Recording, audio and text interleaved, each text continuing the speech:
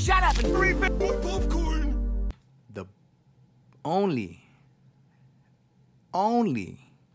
good part in this film happens. And if you've seen the film, you know what I'm about to talk about. The only good thing about this fucking film was this scene, this first-person shooter style scene, where it feels like you're playing the game.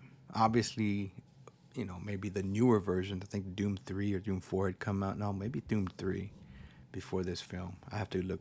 But he's going through the hallways. He's shooting monsters. I don't say demons. He's shooting the bad guys. He comes to Pinky. Pinky's turned. Pinky is just like this grotesque half monster, half, you know, on wheels. He gets a chainsaw. He just fucks him up. And then he gets to the end, to the boss scene, where it's The Rock. And then he battles The Rock. And to prevent him... No.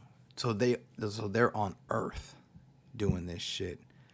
And so he sends him back. He sends the Rock back to Mars with like a bomb or some shit. I'm looking at the thing right here. Yeah, not a bomb. It was a grenade. That's right. You know,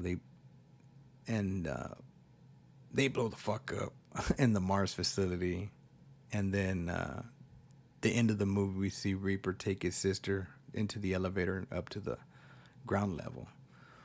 But that was the only good thing about this fucking movie, was the fucking first-person shooter.